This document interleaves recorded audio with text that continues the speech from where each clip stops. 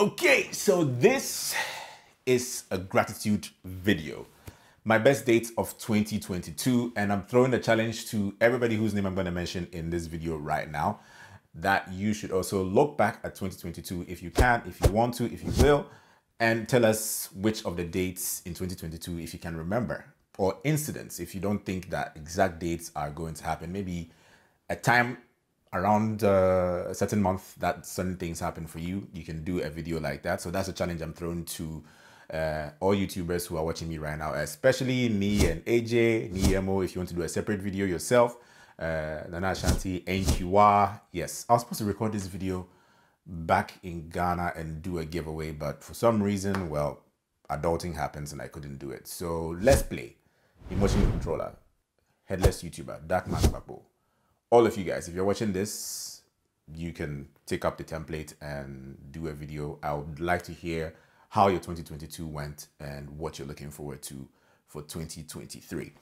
So yeah, my year 2022 started off with me wanting to do more quality work that tested my patience, work that required that I work with other people. And this is something that I think I professed silently, or I'll put it out in the universe silently. And I think the universe took it very personally because I told myself that I hope to not do too much of client work in terms of documentaries and other stuff, and maybe just concentrate on voiceovers and my own kind of work, the work that I want to do, creative work, you know, films and other, you know, exploits.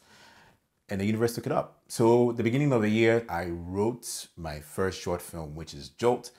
Jolt has been an incredible experience for me in 2022 in filming it, in preparing, in meeting the people that I worked with, in collaborating with other creatives and putting it out in festivals. If you haven't seen Jolt, I'll link it for you to check it out after this video. So I finished writing Jolt in January. 31st January is the date, to be precise. That's when I finished writing Jolt, and I sent it to the producer of Jolt, my producer, Mauli, who we had been talking about this project in December 2021. So I told him that we need to work on it, and then we did. I finished writing Jolt 31st January. So that's my first achievement or best date of 2022 starting in January. My next best date was 18th March. Is the date when Elaine and I actually decided to start trying for a baby. And yeah, so that's when I remember that we had the conversation and took it upon ourselves to roll it out or start an action plan to start trying. So 18th of March is also really important to me because in the end, something came of it and it's been beautiful so far. 2nd April is also another amazing day for us. It's the day we went to pick up our baby girl, Nala. In addition to the family where we did a vlog for and everybody was expecting it to be a baby, but we didn't also know that the baby was on the way. So all good. Nala came into our lives on 2nd of April 2022. And yeah, it's been beautiful ever since. So 2nd April is one of my favorite days as well in 2022. And on 12th April, just barely 2 weeks after Nala came, Elaine's friends visited. We went on a group trip to Busia, and it was such a beautiful getaway for a group of people, a group of friends. It was, we went as well with Nala, so it was the first time traveling with Nala. We were just living it or just doing, I mean, as we would. And I really enjoyed that Easter holiday as well. So it's one of my best dates. The travel was smooth. Nala was a champ because we traveled for about 7 hours to Busia, and not at one point did she give us any trouble or try to, you know, she didn't even puke. So 12th of April. And yeah, from there, 16th of May, hold up. 16th of May is my next date, and I got accepted into the AU Media Fellowship. Yes, I got accepted into the AU Media Fellowship on the 16th of May. So the story about the AU Media Fellowship is actually funny because I had almost missed out on applying, literally 24 hours to the deadline. Elaine said that no, I should do it. She had told me way before, but I was dragging my feet, not trying to do it. And then a friend of mine who is part of the program sent me a message asking if I'd be interested in wanting to join. And 24 hours to time or to the deadline, Elaine and I put together, mostly Elaine, put together the application.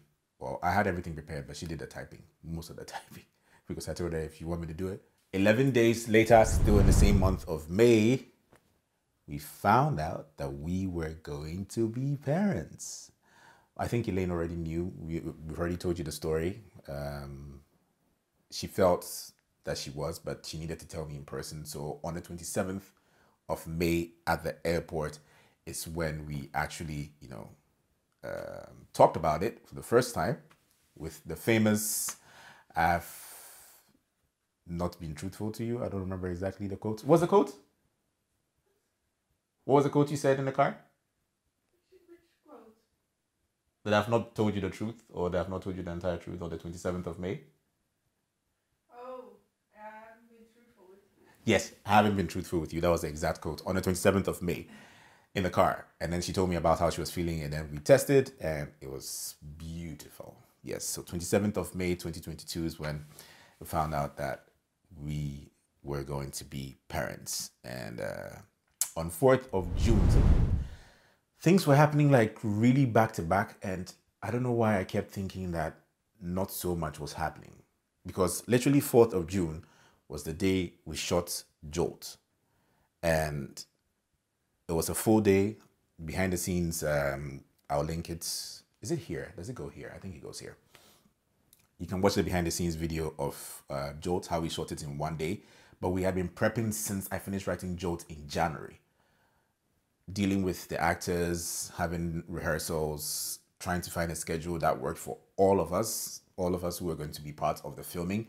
So 4th of June is when we shot Jolt, and on the 29th of July was when we premiered it. We had worked on the edits, back and forth, re-edits, music and everything. And this is the most work I've ever done with the most people as well, allowing people to do what they are best at. And I can never be more grateful than I am for the experience of Jolt. Everybody that was on Jolt, from filming it, editing it, sound, graphic design, everybody that made sure that Jolt became a thing. Thank you so much. So yeah, Jolt was premiered on 29th of July, and everybody that came to the premiere, everybody that posted a poster or reshared it some way, somehow, bought tickets to the premiere, you guys are the true MVPs. You really made my year 2022 an absolute beauty, and I'm truly grateful for that one. 7th of August, after we had finished premiering, I put it out for festivals, and on 7th of August was the first selection that we got, the first selection, and I think it was a Swedish film festival, Boden International, and that was our first selection, 7th of August. On the 25th of August, of course, we had already discovered that we're pregnant from 27th of May. On the 25th of August is when we found out the gender of the baby. We're probably going to tell you the gender at some point, but I don't know which day. And it dawned on me after we discovered the gender that, in a way, whatever I wrote in Jolt in January was literally, manifesting. Yeah, was literally manifesting. So this was one of the days that I was like, whoa, what's going on? So 25th of August. And then the 31st of August, we went on a holiday to Netherlands. We do a yearly trip usually, at least once every year. And I really enjoyed that too, because it was one of those times where Babe, was it my first time since I became a freelancer that we came? I think so, right? Yeah. Yeah, it was the first time since I became a freelancer because the COVID happened and we didn't get to travel for 2 years. So it was the first time since I became a freelancer, and it felt completely different compared to when I used to come here while I was working a corporate job, because there was so much like freedom, like it felt relaxed. You know, you were here for just being here. So I really enjoyed my time in Netherlands in August, September. So 31st was when we flew out. And of course, after that, the 2nd of October was my first time traveling to Ethiopia. It was our second session for training, or training session for the AU Media Fellowship. And Ethiopia was beautiful. I really loved my experience in Addis Ababa, and the weather, the people, the culture, the traditions, everything was really, really, and that was my first time visiting any other African country. So that was also a big deal because I've lived in Ghana my whole life, and I've traveled outside Ghana to the Netherlands, but even Togo safe. I've not even driven across the border to Togo. So I think that's something that might also change in 2023. Hopefully, at least see the two other places super closest to Ghana, left and right of the border, Cote d'Ivoire or Togo. So yeah, I really loved my experience in Ethiopia. And of course, 3rd December was the day we actually did move to our new place. It was a Saturday that we packed everything. And the moving day was tiring, but we managed to do it. And here we are. It's been an incredible year. I'm really, really grateful for everybody who has been a part of it one way or the other. And I'm looking forward to a much better, much quality in relationships, in experiences, in everything that we all decide to do. I'm looking forward to a great 2023, a healthy 2023, and yeah, may we all have a really good one. I don't want to continue rambling. This is the first video for 2023. My name is Kwame, and I make videos with my partner. She hates it when I say I make videos with my wife. So I make videos with my partner, and this is me plus you is us. And you're welcome to the channel if this is your first time watching. So the challenge again goes out to everybody who just watched this video all the way to this part.